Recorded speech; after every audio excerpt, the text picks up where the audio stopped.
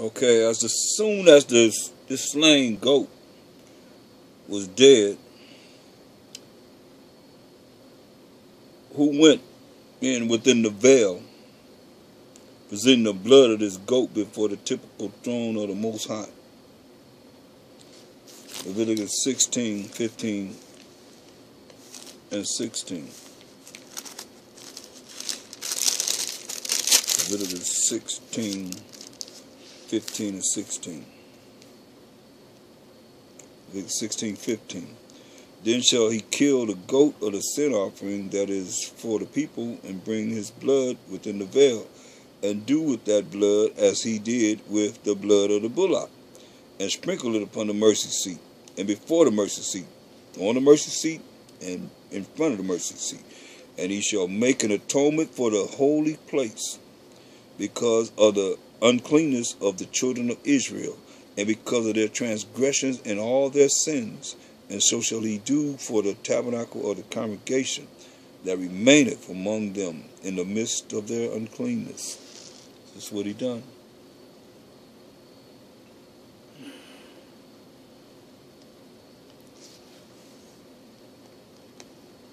So it was the high priest taking the blood within the veil to the mercy seat that symbolically symbolizes the rising of Mashiach, figuratively I might say, taking his blood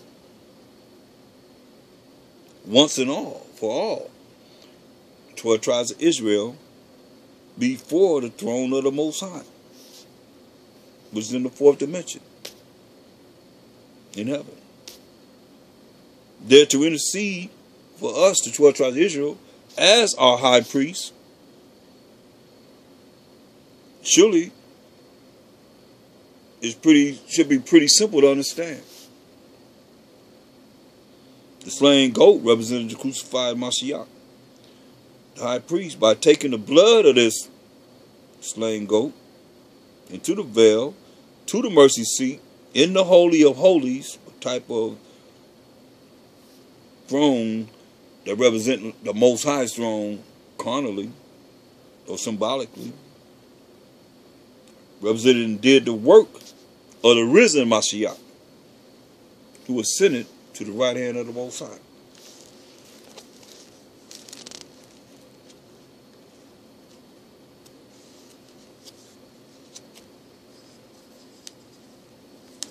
To intercede for us as our high priest,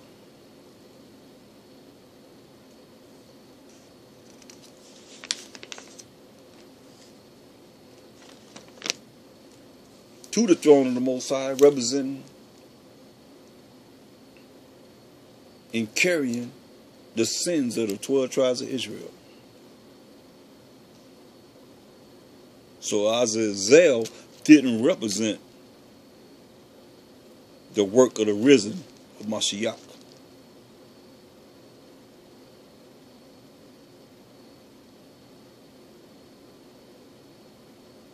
But this live goat,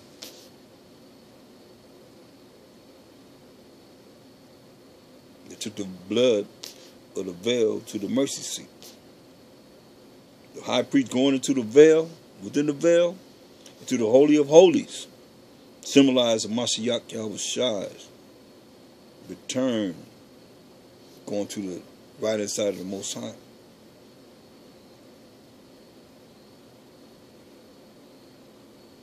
This is all symbolism.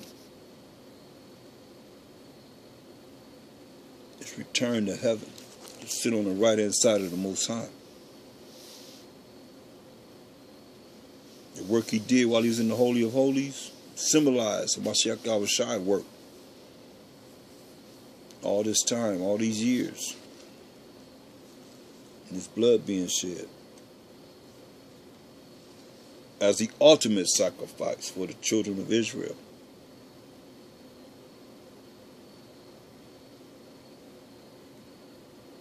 Not coming back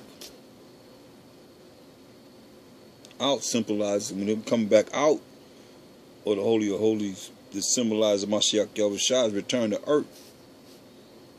What did the high priest do? When he had made an end of reconciling the holy place, and the tabernacle of the congregation, and the altar, he shall bring the live goat. Aaron shall lay both his hands upon the head of the live goat, confess over him all the iniquities of the children of Israel, and all their transgressions, and all their sins, putting them upon the head of the goat, and shall send him away by the hand of a fit man into the wilderness, and their iniquities unto a land not inhabited. And he shall let go the goat in the wilderness, and Aaron shall wash his flesh with water, and he to let the goat for the scapegoat, Azazel shall wash his clothes and bathe his flesh in water. Afterward, coming to the camp. We read that in verses 20 to 26. The Azazel goat, not our sin bearer. Let's get it straight. The justice with the Most High is not the Most High power of justice, as well as compassion and mercy. Who is the real author of our sins? The devil is the author of them, even as Mashiach Yahushua is the author of our salvation, our Redeemer. He who saves.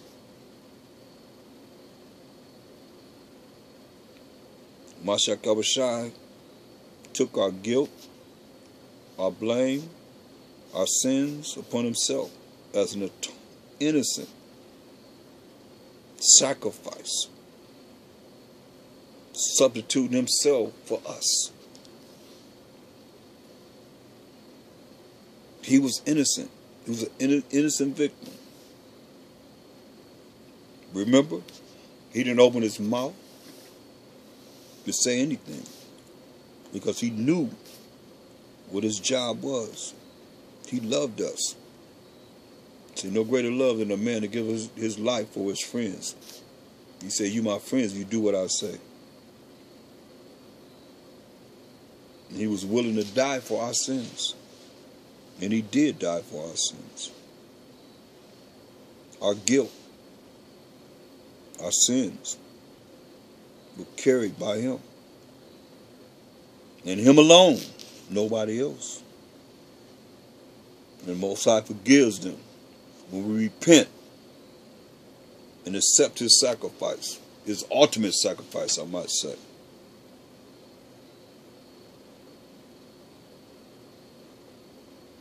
Yet if we stop there, is there full justice? The real cause, the actual author of those sins, was Satan, the devil.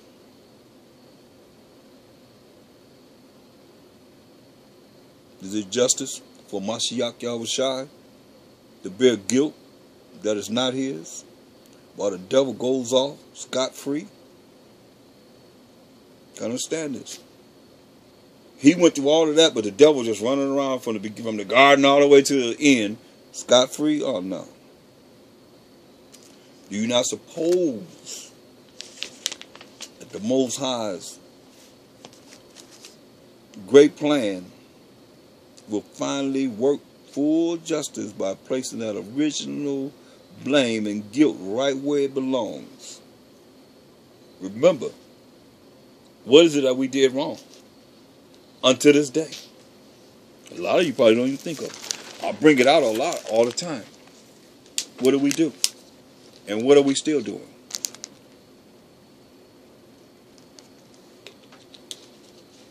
Eating of the tree of good and evil that we weren't supposed to do. Where do we get that from? We got it from the devil. So what does the devil continually do? What do you continually have us do? Continually eat of what? The tree of good and evil.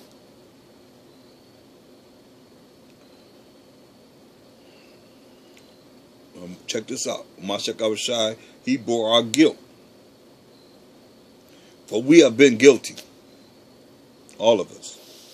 Even though the devil was the original cause of it all. As I just mentioned. But justice certainly demands that the Most High place right back on the head of the devil is guilt. Not our guilt, but his own guilt for leading us into sin. We were guilty. We were guilty too. And we still guilty. But our Mashiach Yahushua bearing our guilt. But our sins still fall back on the devil as his own guilt. Because remember, where did it start? Or have you forgotten? It started right in the garden. So it tells you in Revelation 12 and 12, the devil comes out with much wrath because he knows he have a short time. And 17 says he's going to come down upon, going to be wroth with the Israelites, those that keep the commandments and have a faith in the Mashiach Yahushua. Because we know, we understand the problem and the things that he have done to keep us from the Most High. Now that we're coming back to the Most High, being in that we are following his law, statutes, commandments, and having faith in the Mashiach Yahushua, now he moved to the side. When we say he's going to set us above all nations, that's the kingdom. But only those is going to be obedient to him, the Most High.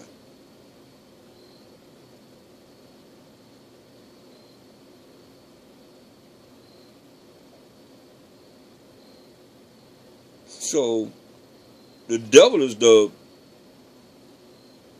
real author of all sin.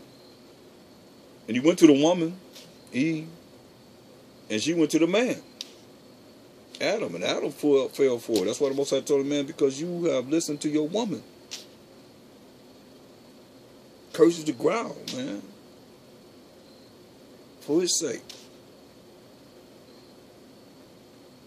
Therefore, we born into a world, these last days, of those that have continually ate of the tree of good and evil, and they call evil good and good evil.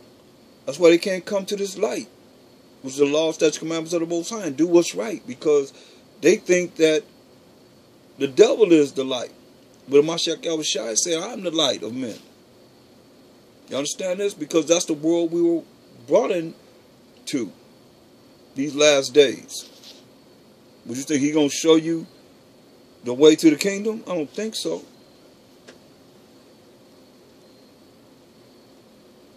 He's the author of sin.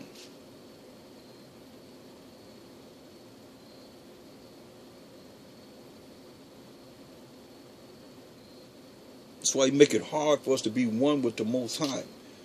He's the author of sin. Remember he told that first lie. He said, we're going to die if we eat of the tree of good and evil. No, you won't. You won't surely die. That's the first lie ever told. And Mashiach Yahushua said in John 8:44, you are your father the devil, and the lust of your father you will do is a murder from the beginning, abode not in what? The truth. Because the truth ain't in him. When he lied of his own, because he was a liar from the beginning. So I just said. And until this day, people are falling for the lies of the devil. He know he's going to be thrown in the lake of fire. So he's going to carry as many people as he can with him.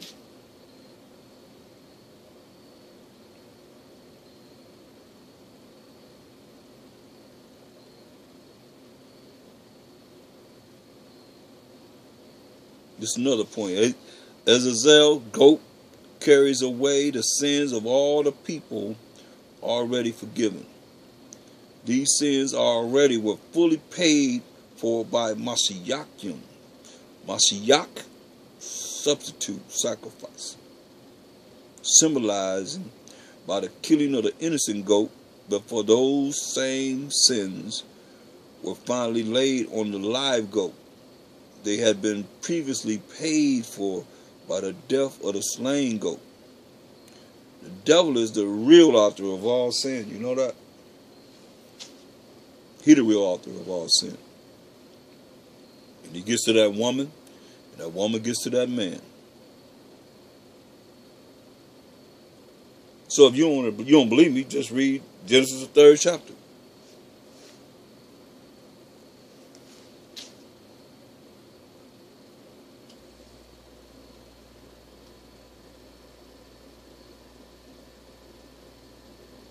So you got to drive him away first to be one with the Most High.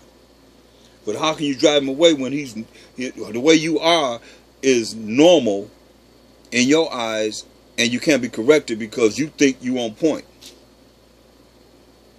and you off as ever, rolling with Satan, with the devil.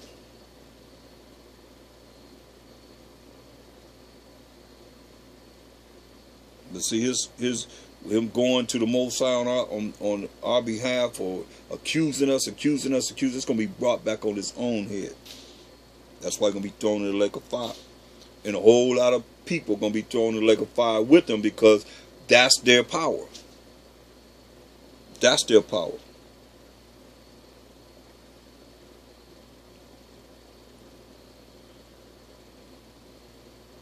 So he's got to put justice.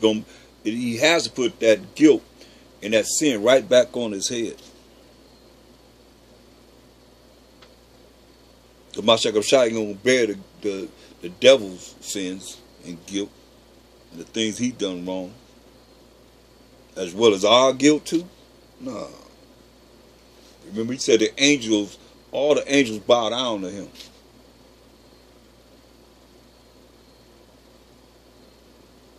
Mashiach Shai carrying our sins, the children of Israel, because we the ones given the laws, and we the ones that were told to be obedient to the Most High's laws. Therefore we broke them.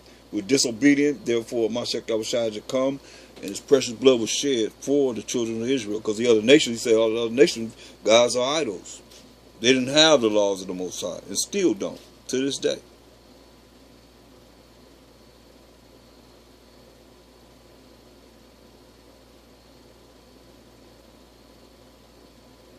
Thus the killing and the sprinkling of the blood of the first goat visibly set forth the means of reconciliation with the Most High through the substituted sacrifice of an innocent victim. So finally, the sending away of the second goat, laden with those sins, the expiation of which we must understand have been signified by the first goat, no less vividly sets forth the effect of that sacrifice in complete removal of those expedited sins from the presence of the Most High.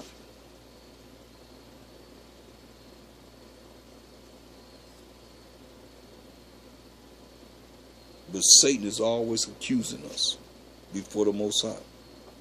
And he's, even when we pray, he's still around. His power over men is founded on sin. When all these sins, of which he is the author, are laid back on him, after being removed from us by Mashiach Yahushai, by Hashem Mashiach Yahushai, then Satan shall have lost his claim on us. And no longer can he accuse us. When we really look at the faith in the Mashiach Yahushai, this law of the Spirit, and come to higher levels of spirituality and realize that the Most High is working with us, because we're doing what we're supposed to do and following him, his rules and regulations, his laws, statutes, commandments.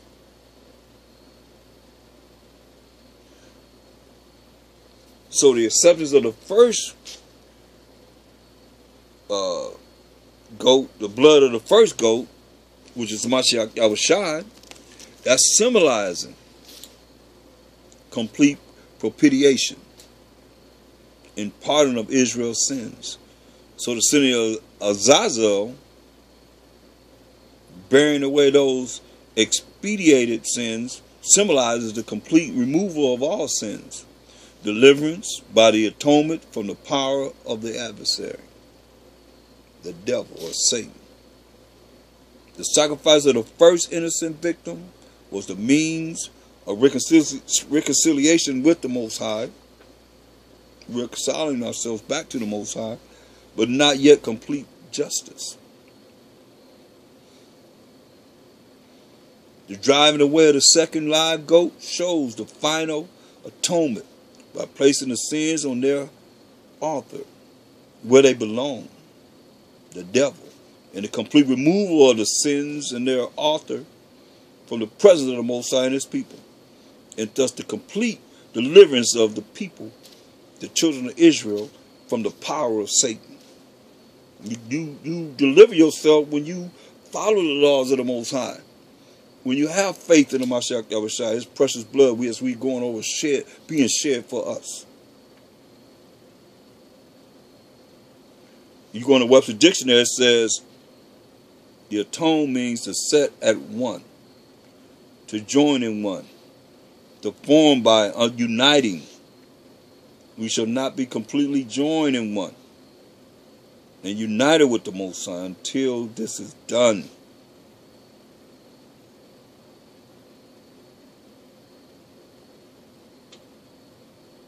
You know, notice after laying both his hands on the live goat, Azazel, Aaron had to wash and cleanse himself before coming in contact with the people. So too, the fit man also had to do what? Wash his clothes and bathe himself after coming in contact with the Azazel goat, before he came into the presence of the people or the camp. The symbolism is certainly that of having come in contact with the devil. Clean yourself up before you come around the people. Notice, it's like putting these already expedited and forgiven sins on the head of this live goat does not take place until after the high priest returns from the Holy of Holies within the veil. So this typified an act to take place after the second coming of Mashiach Yahushua to this earth. It was after they came out of Holy of Holies that he did this. But if the live goat represented the resurrected Mashiach, then the sins of Mashiach Yahushua born on the tree were placed by another, typified by the high priest, back on the Mashiach Yahushua after his resurrection. Will this make sense? There's a theory of the Azazel goat being Mashiach consistent? No. But the plain, simple meaning does fit at every turn, and it's consistent. It's consistent. The first goat represented the innocent of Mashiach, Yahushua, who died for our sins, the children of Israel. The high priest represented the risen Mashiach, going within the veil to the mercy seat, or throne of the Most High in heaven, symbolically, from that point to now, all these thousands of years. And the high priest returned to place the sins finally upon the head of the live goat, represented the return of a Mashiach Yahushua, who will place the sins he bore on their author and creator of sin, the devil, and who will send him away alive into a desolate, burning, totally inflamed lake of fire for the last judgment. But remember, he's going to lock him up. He's going to lock him up first for 1,000 years. So we're going to send him like the goat went into the wilderness. He's going to lock him up. He's going to lock him up when he come back. Just like that goat went into the wilderness, he's going to lock him up for 1,000 years when he come back.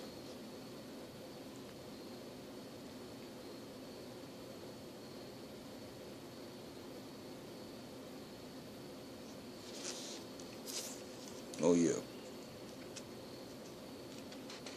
As it is written.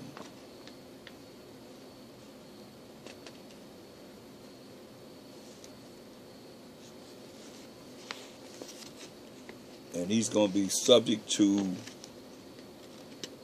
what it is that's written.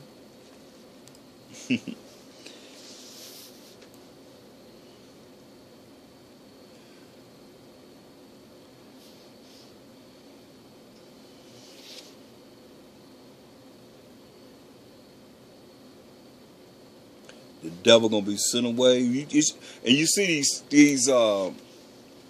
things that's symbolized in Leviticus as we went in Revelations 19 and within the 20th chapter. We see these things happening. How, the devil is sent away. The symbol here used in the bottomless pit, whatever,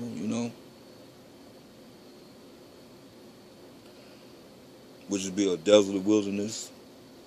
Also, twofold is Esau going into the Caucasus Mountains at that time. And he sent there by a fit man, an angel from heaven. And the devil is not killed. He ain't killed. He ain't going to be killed when he come back. He does not die then. But he's going to be put into the abyss.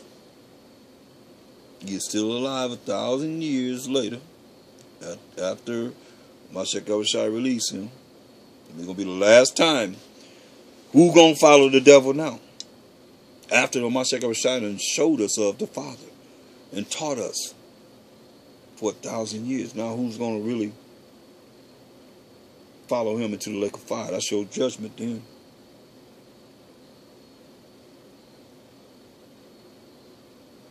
But both goats were presented before the Most High.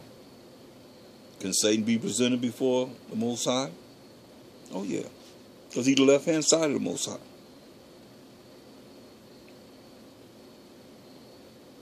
But you see, Azazel was driven away from the Holy of Holies, a symbol of the Most High's presence. So he was moving away from him. So the Day of Atonement was instituted to last how long? Forever. To keep continually before the Most High's children, the children of Israel, and his people, the plan of redemption. That's going to happen in the second coming of a Mashiach Yahushua. And we find this annual holy day recognized in the New Testament. It's right here. Go to Acts 27th chapter.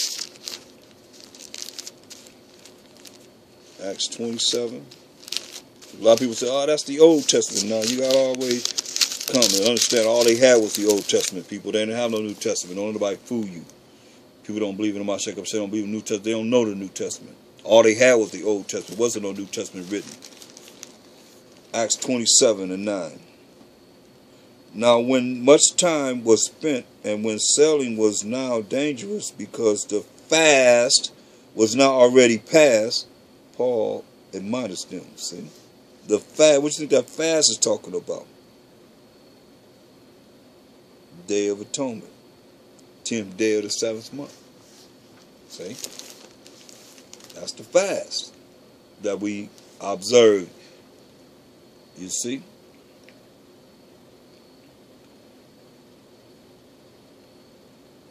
He was on his dangerous voyage to Rome, Paul was. When sailing was now dangerous because the fast was now already past. See, the fast had already passed. It was already over. He already went through the Day of Atonement. That's the fast. You look in some of your Bibles, you look in the middle of it, say Day of Atonement. We'll say the 7th month, the 10th day.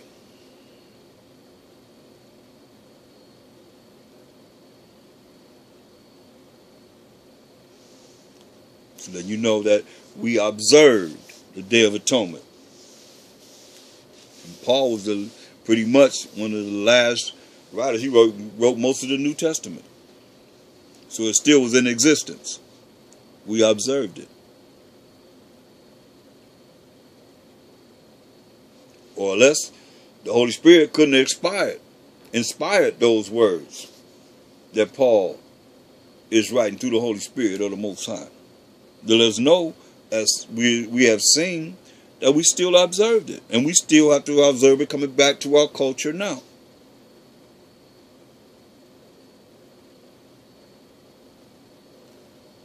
And that let us know that this day was still observed and still honored through the Holy Spirit, because Paul was filled with the Holy Spirit for the time that he walked the earth. And as I said, I will go more into it, just giving you I know it might have been a little kind of scratchy or whatever, but, I'm glad that you bear with me for what I'm going through and what, I'm trying to bring this out the best I can in the way I could. But like I said, we'll go more into it on the actual Day of Atonement. Most I will. I hope that was edifying. I hope you got something out of that, and we'll talk more on it. As I say, the Day of Atonement actually will be on the first day at evening to the second day at evening. And with that, I say Shabbat Shalom.